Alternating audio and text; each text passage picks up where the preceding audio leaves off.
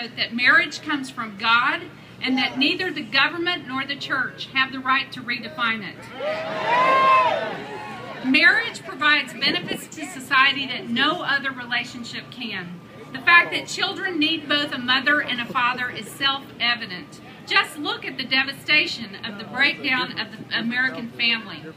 Why would we want to create, by very definition, families that are broken from the start because of the fact that the children from those families are denied either a mother or a father?